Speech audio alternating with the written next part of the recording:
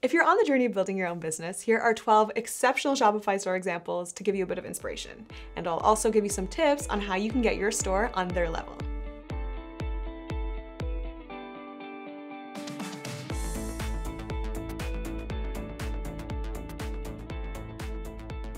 Hi, I'm creative strategist Michelle Bally. I've helped countless small businesses create and optimize their Shopify stores. So in today's video, we're going to be looking at some of the best stores out there and how you can apply these ideas to your own store. There are already set standards when it comes to how e-commerce sites are built. So look at what other brands are doing to follow best practices for design, UX, navigational flow, on-site marketing, copywriting, and photography. You don't need to recreate the wheel, but instead just get inspiration from other existing e-commerce stores, and that's going to save you some time and effort.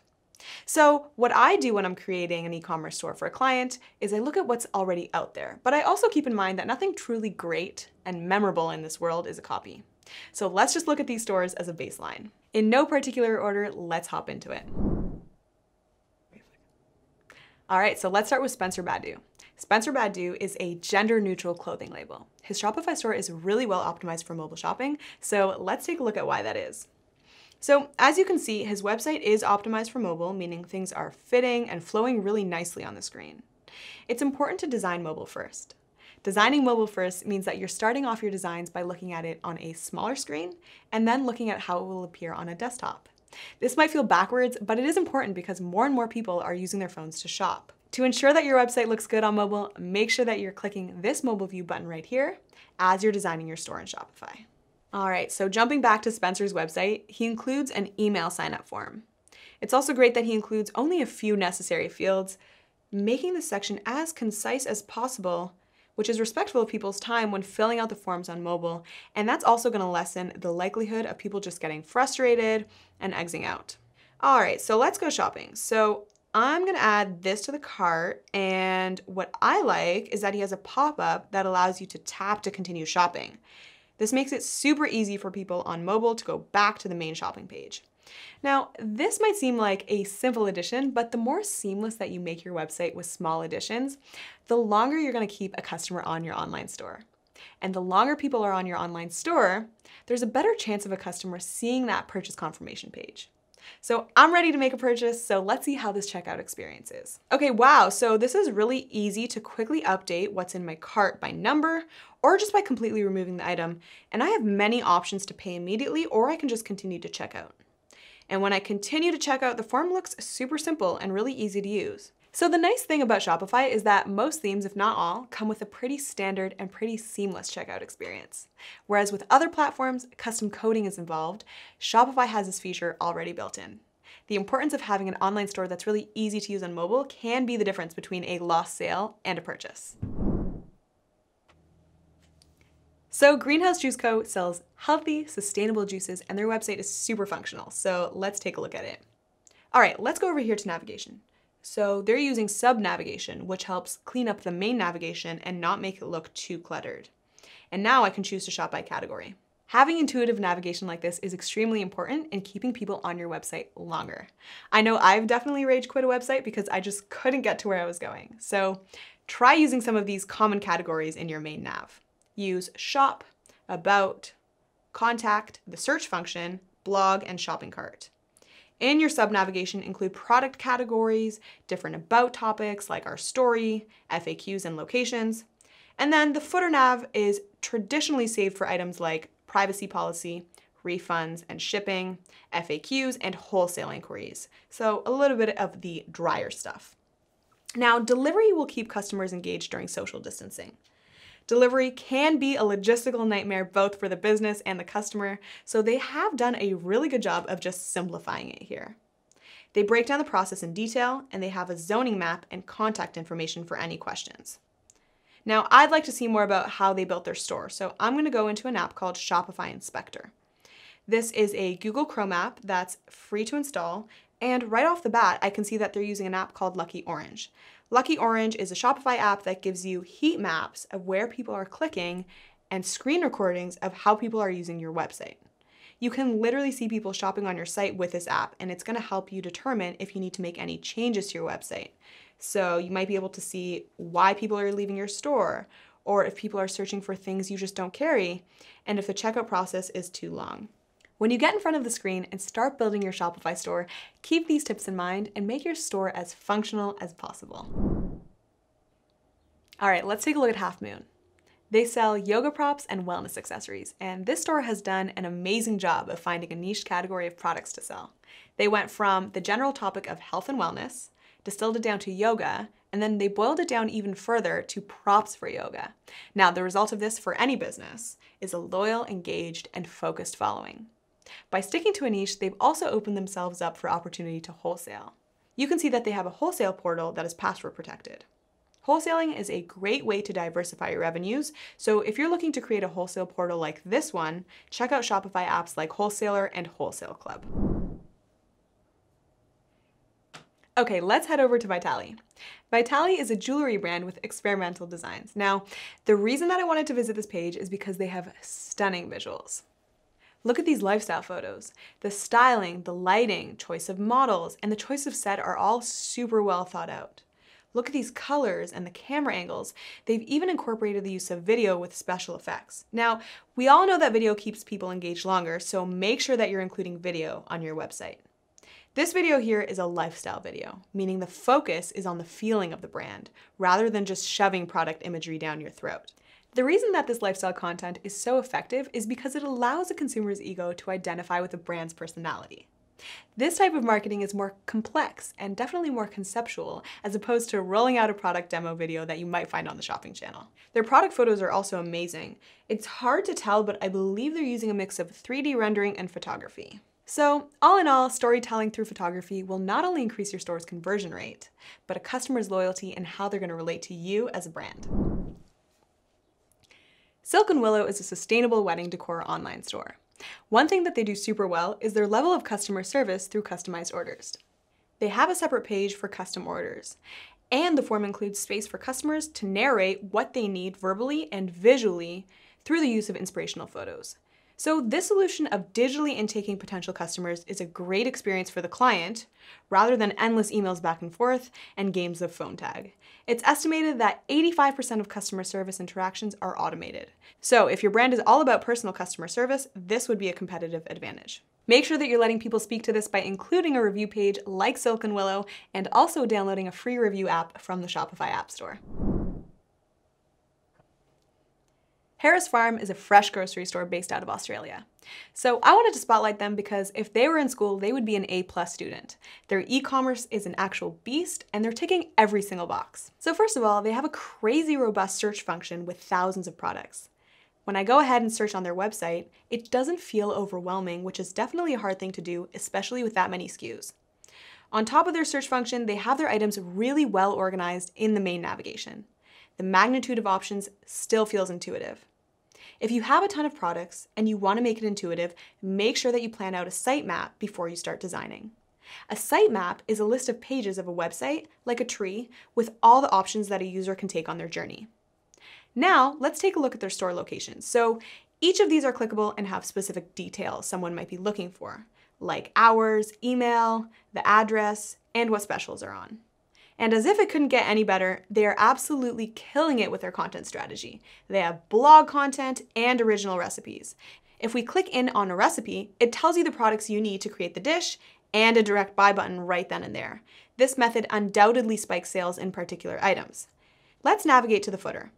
On a high level, we can see they have a vast range of partners, a sustainability statement, delivery options, and they perform email marketing. So I bet now you can see why they're superstars in my books. They are such a well-rounded brand who obviously have the human resources to make this e-commerce site such a smooth running machine.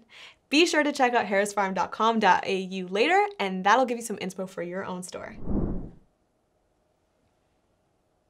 So Worth Loving is a clothing store that focuses on a community of spreading love.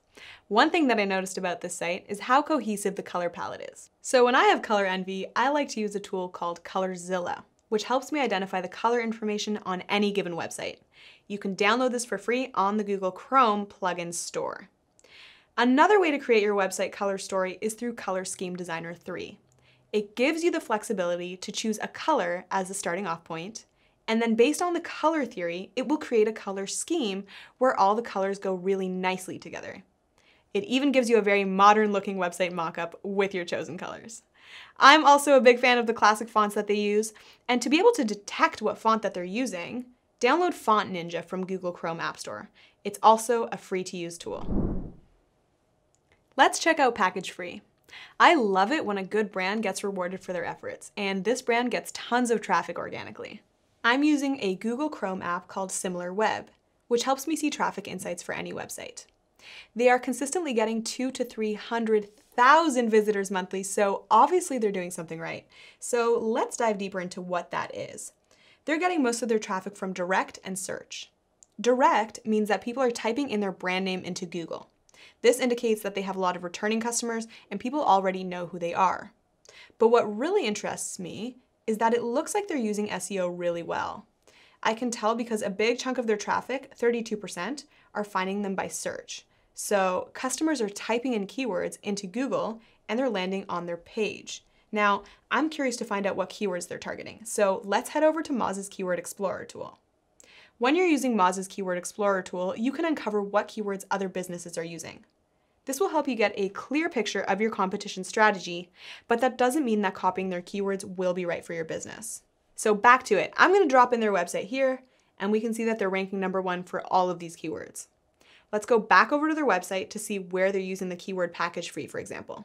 I'm going to hit Command F on my keyword and type in the word package free, which will bring up how many times it is on the page. So here on this product page, they use it 4 times. This store has 448 products, so if they're using it multiple times on each product, that's going to be why they're ranking for these keywords. Let's do a little dance and hop back into Moz. The difficulty of these keywords are actually pretty high, which means that they have a lot of clout with Google. They're a trusted website in good standing with Google, and you can do that for your business too. You can take steps to increase your search engine optimization. Do your own keyword research by using Google Keyword Planner tool. Go to Get Search Volumes and Forecast and type in the words you think people are going to be using to find the products that you're offering. Click Historical Metrics, pay attention to the competition column and the average monthly searches column. The sweet spot is finding a keyword with high average monthly searches and low competition. These are the types of keywords that are going to give you a good chance of reaching the #1 page on Google. Researching the right keywords will take a few hours of your time, but it's a worthy investment in attracting new customers. The Detox Market is a cult classic beauty store for health-conscious shoppers, and they're doing subscription boxes like no other company. First of all, look at this sub-branding. They've taken their recognizable logo and changed the font up a slight. Right off the bat, they have the value prop, green beauty delivered to your doorstep every month, and a call to action, get the September box. They use the next space to explain what you get in the box and its value, and they give you another chance to subscribe.